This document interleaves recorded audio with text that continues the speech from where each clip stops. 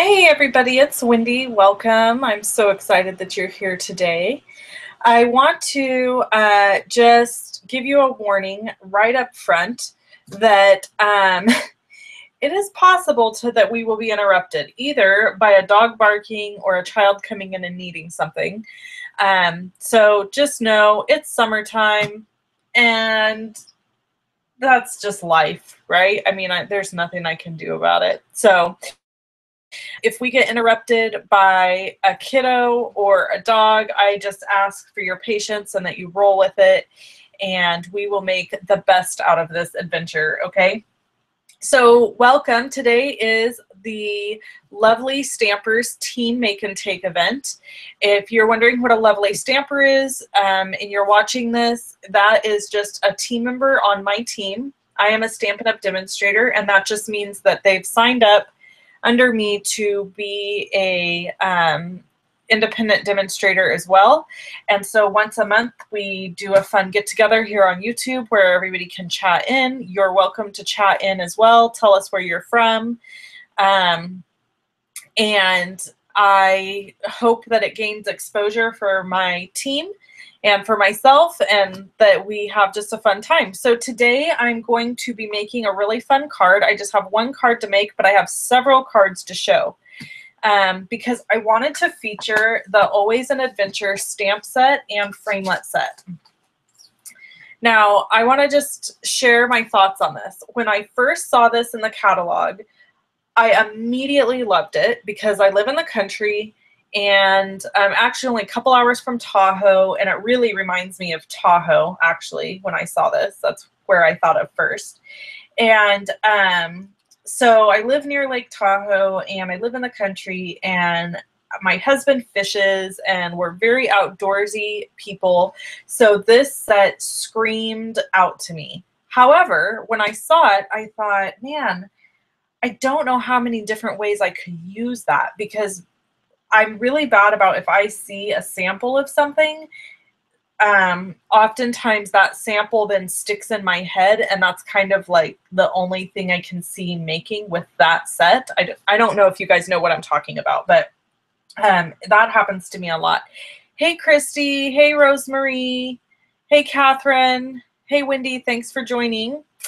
And yeah, if you can chat in and tell us where you're from and what you're up to today, that would be great, and I will respond as I can. Okay, so this is what we're using, and then I'm also using the Greatest Greetings stamp set, and we're going to be using the Sentiment World's Greatest Guy, because let's face it, this is going to be fantastic for making your masculine cards, right?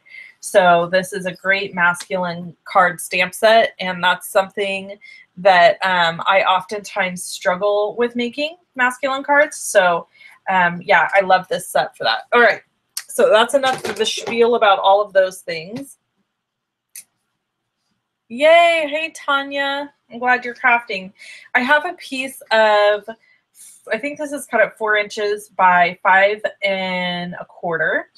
And it's either that or 4 1/8 by 5 3/8. I don't know. Either one. Anyways, it's Arches cold press 140-pound watercolor cardstock. Hey, Chantel, you could use the cardstock you want to. I just happen to really love this cardstock, and so this is what I use. Stampin' Up! Sells watercolor cardstock. If you're a beginner, I highly recommend grabbing a pack of their cardstock and just playing with it. And then as you get more familiar with watercoloring, maybe investing in a little bit more expensive paper or whatever. I mean, really any watercolor cardstock will work. Hey, Jason, good to see you on here. Hey, Andrea from North Carolina. Okay, so I've got several colors here that we're going to use for the base. And I know you guys have no idea what I'm making, and that's the fun of it. But this is going to be the base that's going to get me started. But before we do that, I have to do a little bit of heat embossing. So I have an image here from the stamp set, and this is just the little bitty stars that are in the stamp set. And I'm going to show you a couple tricks using mark ink and my heat embossing, or I mean my clear or white embossing powder. Good grief. So I keep my white embossing powder in. Hey, Canada, how are you? Kathleen from Canada, thanks for joining us. I have my white embossing powder here, and I keep it in this big tub, and that's because I use white embossing powder more than I use anything else. And so I have kind of this big container of it, and I have a spoon that just lives in here so that I can scoop it up and put it on my projects. Anytime you do heat embossing, you want to start out using your embossing buddy. This is something you can get from Stampin' Up, and it's full of powder, and you basically can just rub it on a surface. That works great for regular cardstock. However, this is Arch's cold press watercolor cardstock, and it is really rough. So I like to dab and rub, and that just makes me know for sure that I'm getting plenty out of this embossing buddy onto this cardstock. So now I'm going to use my Versamark ink, and this is a sticky ink, and I'm going to ink up my stars and start pushing these stars down onto this watercolor cardstock. Now, a lot of you have joined since the beginning, and I don't know how many heard my disclaimer right at the beginning, but it is very possible that we will be interrupted by either dogs or children. I'm apologizing in advance. It is summertime, and my kiddo is home, and the neighbor has a bunch of kids over, and right before we started this, she said to me, "I'm going to run and get pizza for the kids. Can you watch them?" And I went, I'm in the middle of a tutorial. So we made them all get out of the pool, and they're hanging out outside, but you know, it never fails. I'm sure at some point one of them will run in here and say to me, "I need this," or "I need that," or "so-and-so did something to me." I mean, you know, it's always something, right? Okay, so all I'm doing with this little brush, this is a little brush I keep handy, I'm just knocking off excess embossing powder that I got in areas that I didn't want it. And I don't know if you probably can't really see, but I added in my embossing powder, and then I'm going back in with my Versamark, and I'm adding a few more stars, because now I can see really clearly where those first stars are that I had already stamped. All right, so now I can go back in and add more embossing powder. And I'm just doing this to knock off the excess. And I do have to go back in and knock off any little spots where embossing powder got that I don't want it. And I can see some here and there. And I get that because I pushed too hard on the stamp. If I wouldn't push so hard, it wouldn't have that problem. All right, so now you have to listen to the heat gun. It's got to heat up for just a minute. I hope you guys can hear me over the heat gun. But it has to do its thing and get nice and hot before I stick it to my paper, because this will help prevent warping on my paper. So I'm just going to go in and start melting this embossing powder. And it is hard to see. So this is the first technique that I'm doing here is an emboss resist technique. Emboss resist. And so basically I will be painting over the top of this, and the color is going to resist the embossing because it's slick to the surface. And so it will not actually pick up the color. Okay. Almost done. Make sure that you chat in and tell me where you're visiting from. I love to know. It's one of my favorite things about doing this is getting to visit with people from all over the world. Okay, so that's all done.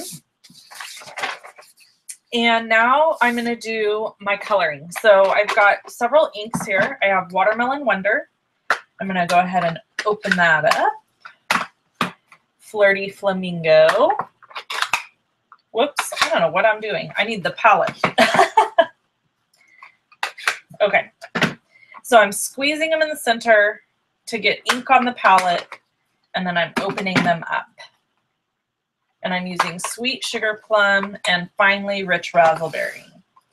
So when I went to make this card, in my head, I was thinking about what it looks like when my husband and I go camping high in Missouri, and my daughter, we take her too. I shouldn't leave her out. And what it looks like at night, and kind of like when the sun has set, but it's not quite all the way down. So you have all these crazy colors in the sky, but it's still nighttime. So that's kind of what I was going for when I created this card. So what we're doing is picking up ink, and I'm doing this in no particular order, except that I really wanted my lighter colors a little bit towards the bottom and my darker colors a little towards the top. And that's because when the sun sets, that is exactly how it looks. You have, you know, it's brighter down at the bottom where the sun is setting, and higher up in the sky, you're getting the darker colors. So I'm using my Watermelon Wonder here, and I'm just using my aqua painter brush to go over the top of this. I need a little more water in my brush. So I'm just squeezing the brush at this point to push more water out and down.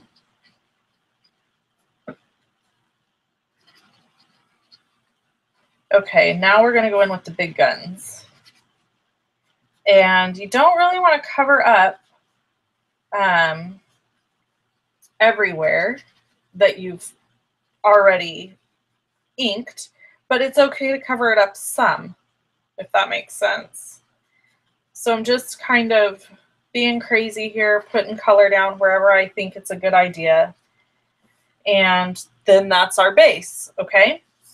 So you can clean your aqua painter brush by simply rubbing it along, squeezing water out so it comes down, and then just wiping it till everything that comes out of it is clean, okay? So I'm going to go ahead and close this. London, Kentucky. Oh, thank you. I really appreciate that. Is that Ima? I can't really see because I'm... Belgium. Belgium is in the house. That is amazing. I love it. Hey, Carlin. Okay, so our next step, I've got the Zig Kuretake Gansai Tombai watercolors. That's a mouthful. And I'm using the black down here. Here's the thing. You have to make sure that you use an opaque or heavy pigment watercolor to do this technique. You can't do this technique using a water-based black stamp pad. It won't work. It will muddle everything. You'll see what I mean by that.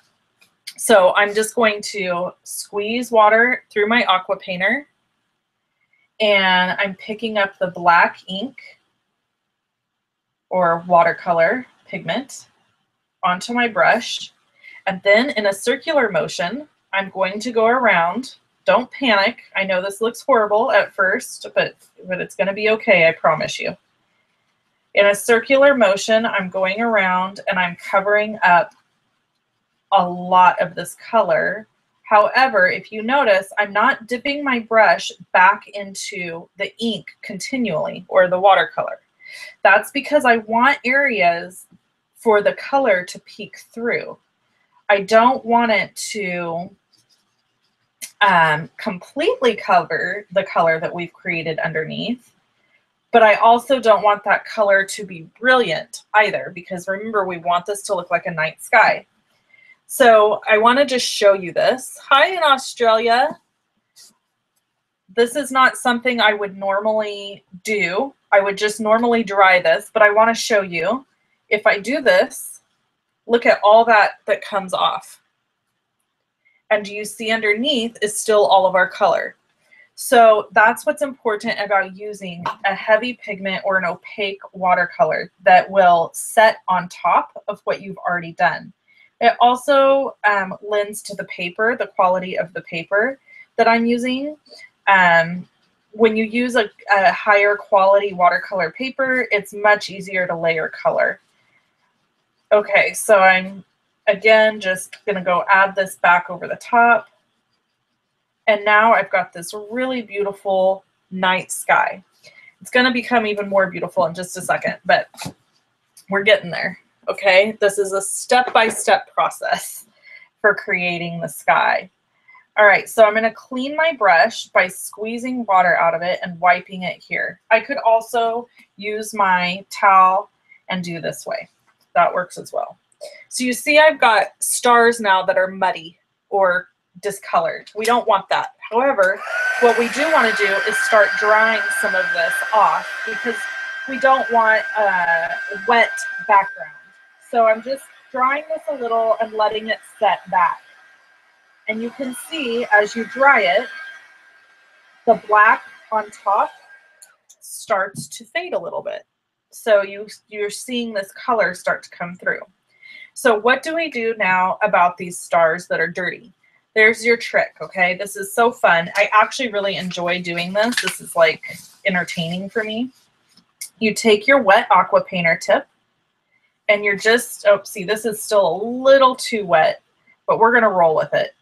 And you just go over those little stars with your aqua painter brush and wet the surface of them and then dab the color right back off those stars. It's so simple.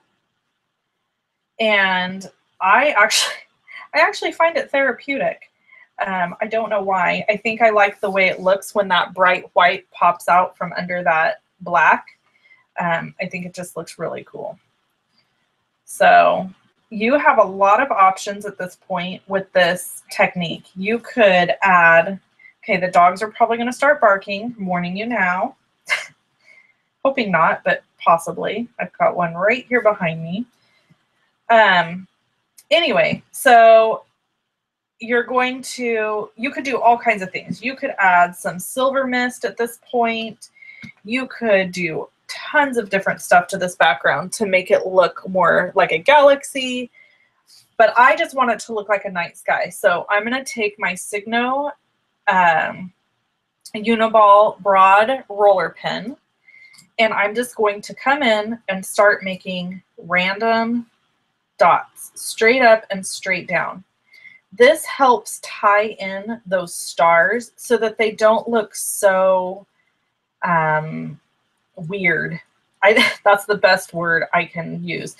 They don't, the stars are all very separated, obviously. So in order to kind of draw that white down a little bit and kind of make everything look more like a sky, it helps to add these little random stars all over the place. So that's what I'm doing. Okay, so that is my night sky. Now, oh boy, there's the dogs. Do you have to wait for your background colors to dry before adding the black? No, they can be damp. I mean, you don't want the color running. So I should have mentioned this. I'm glad you asked that, Wendy. So if you notice, I did not wet the surface of my watercolor paper and then add color to it. When you do that, you're having excess water then. What I did is I picked up the color and then I added it to my watercolor paper. So this paper at this point is damp to the touch, but it's not runny. It's not watery and it's not runny. So that's the consistency that you want it to be, okay? I hope that makes sense. Okay, so next step. I have pre-cut all of these pieces because, as you can see, it would take a long time to sit and cut them all with you on video, and I wanted to be able to move this project along somewhat quickly. So I'm going to get all my little die cuts out here, and again, I used the Always an Adventure stamp set and framelit set to do this. Okay.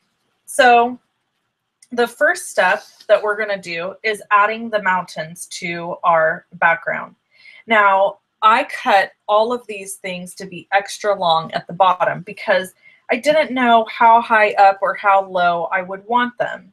So I don't want these, if I were to line the bottom of this up here, I don't want my mountains that high in the sky. I'm going to bring those down, and that's totally fine. I can do that pretty simply because I can just trim away the bottom excess, okay? So I'm going to go ahead and pull them down about there. And now I can go ahead and add them on with my fast fuse adhesive.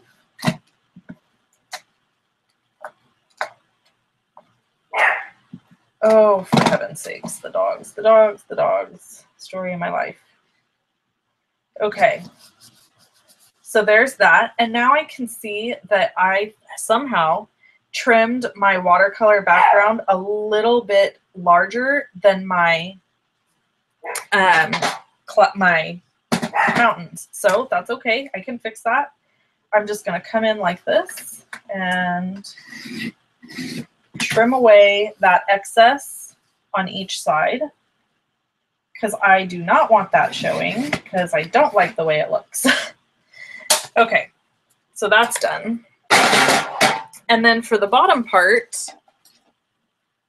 I will just take my scissors, my paper snips. Normally I would use larger scissors, but this is what I have sitting next to me in my video area, and trim that off. So now I've got my base that I'm going to be working with.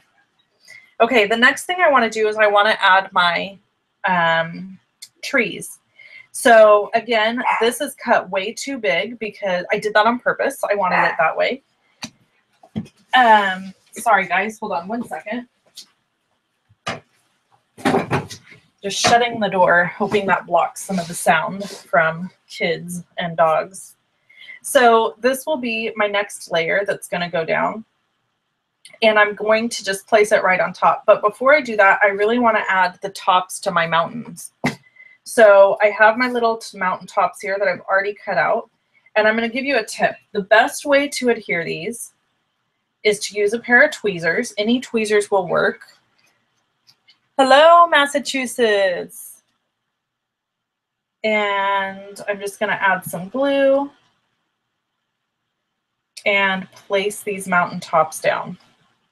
So let's get these on really quick so we can move on to the next fun part. This is like the tedious part. Everything I do has at least one thing that's tedious that nobody likes doing. So we are really covering the globe here. We've got Australia, we've got Belgium. I know my friend Jason's in Connecticut. We've got Massachusetts, North Carolina, Missouri. Where else are we from? I love it. So exciting to me. Okay, so these little guys are cut one direction, but I simply just turn them over if I want them to go the opposite direction, and they fit fine. They work perfectly. Oh yeah, Ohio. Carlin's from Ohio. That's right. Okay. I also am going to be having a prize drawing for my team members here towards the end of our little make and take project. And anybody who's on my team gets this make and take for free as long as they join in live like they're doing. And all they have to do is email me and ask for it, and then they get it for free, which is pretty exciting. Okay, so we're going to layer this piece down, and you can see now I'm putting the fast fuse down here because we're going to be covering this up. By the end of this, this card is really thick, and that's okay. That's totally fine because it makes for kind of a cool, nice, hefty card. Okay, so my goal with this card was to make it feel like it was backlit. So when the moon is shining, sometimes like the stuff in front is dark, but you can kind of like see a glow from behind. So that's what my goal was with this card. I was trying to make everything look like it had backlighting. And I really feel like I did a successful job of that. I was pretty happy with how everything turned out. And I don't think I would have changed it. So that's what we're doing now is I'm just going to very slightly offset the trees so that you just see this really thin green line behind the trees happening. So now we're going to go ahead and trim away all this excess so that we can see what we have left to work with.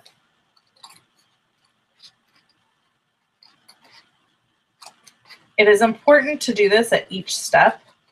Otherwise, you're going to be gluing stuff where there's no card base, and that's not good. That would be horrible. You don't want to do that.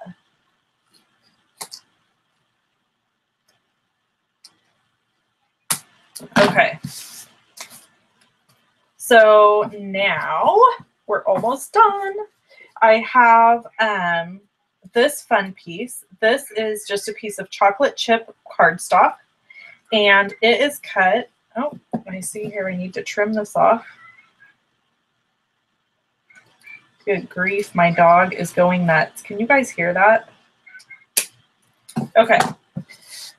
So what we're going to do with this is we are going to trim away all these trees because the ground really isn't black. It's like a dark brown at night. So we've trimmed away all those trees. And we're going to adhere this just right here at the base of the card. There are,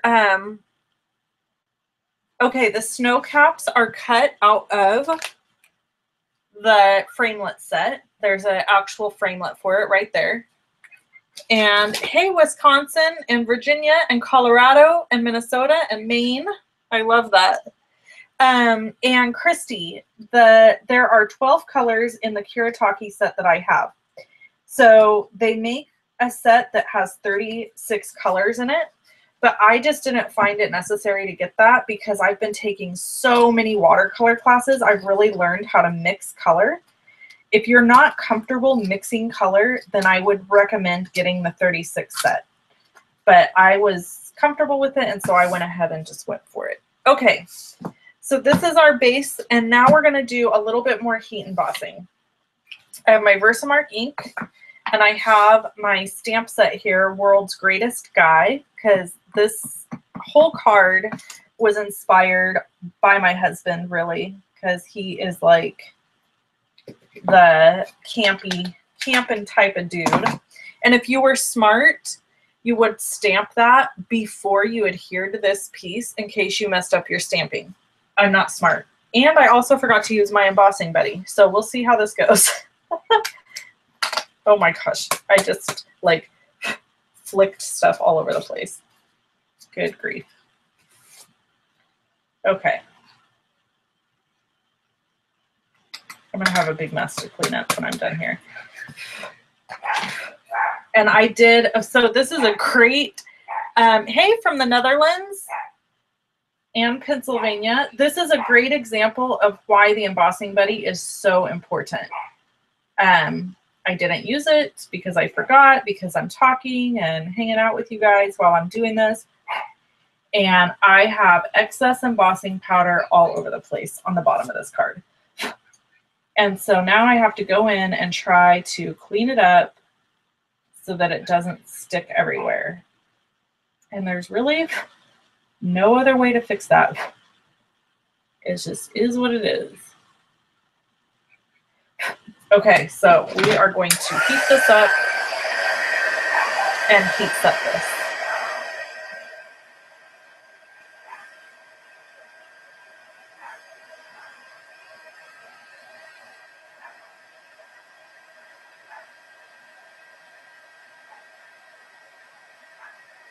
Come on.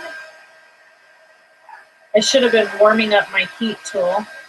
Normally, I cut all this stuff out of a video so you guys don't have to watch it. But when you're live, there's not much else you can do. Okay, so now that's all heat set, and it says World's Greatest Guy. And I just have a few little things left to do. I have this cute little tent that is part of the framelit set. And I have embossing powder all over the place at this point. And I'm going to take the orange tent and do just what I did with the trees and just offset this tent just slightly. Just enough so that you can see that this tint is supposed to be orange. But again, it's backlit because you don't have a bunch of light coming from the front. Now, I tried everything in the world that I could possibly think of to create light around this little fire. I already colored and stamped and hand cut out this little fire because it took me a little bit to do, and I knew this video was going to be long anyway. So I thought, well, I'll just do this ahead of time.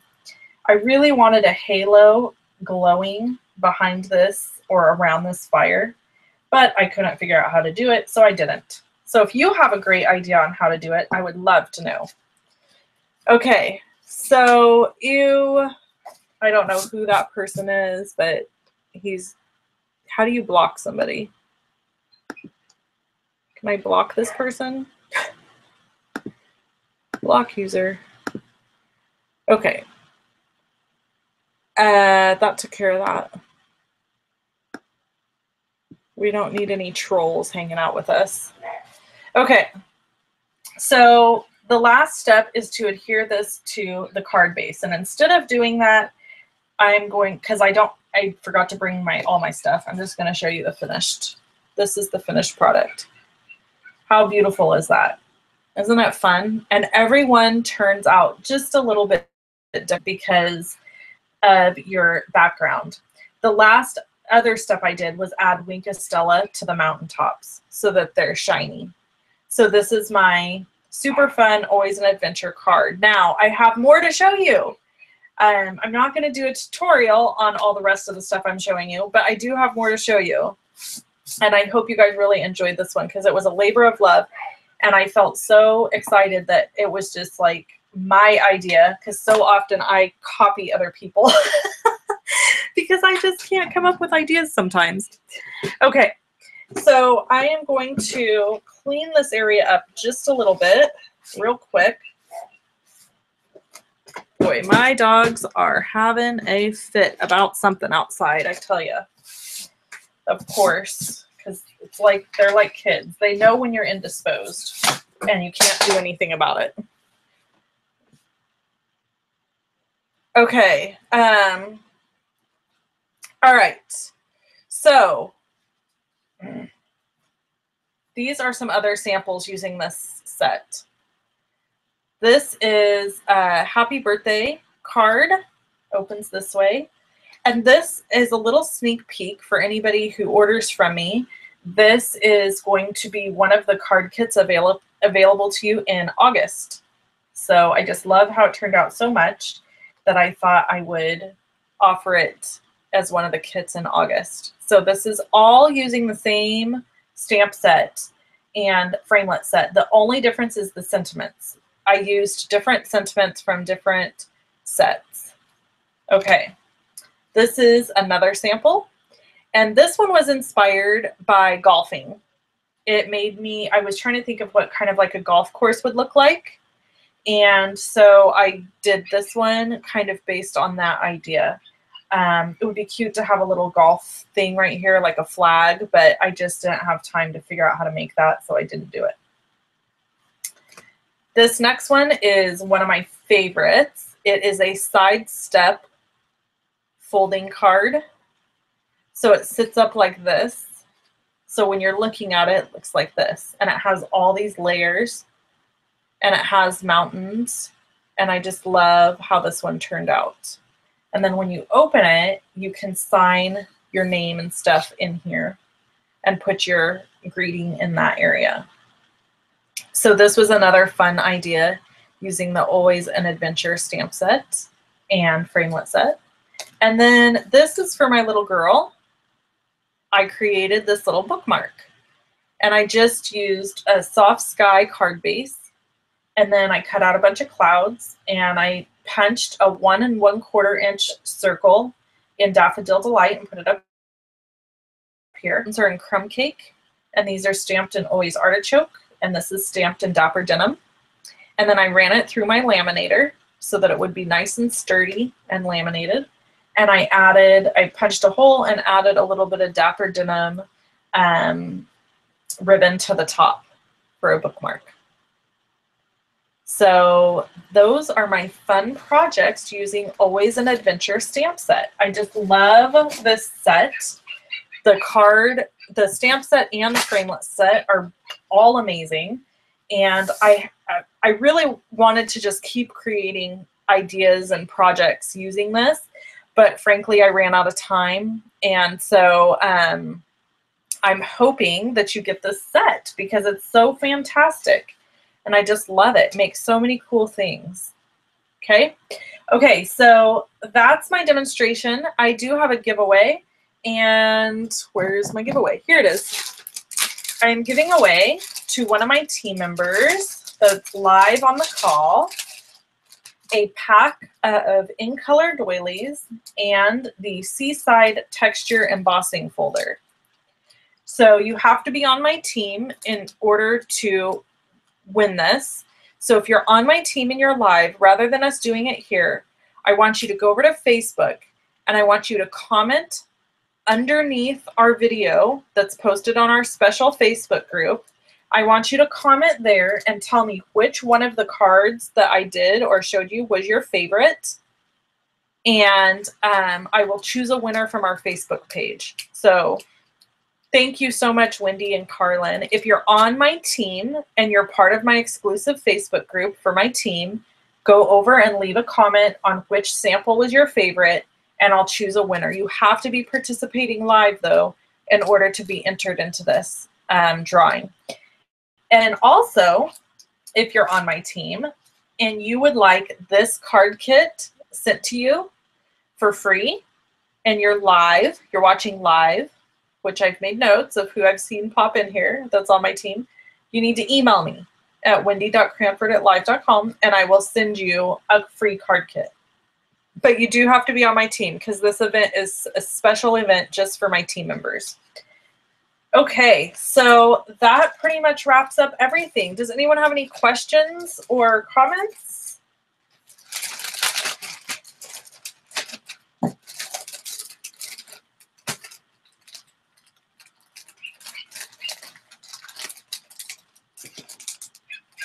This was super fun, and I loved doing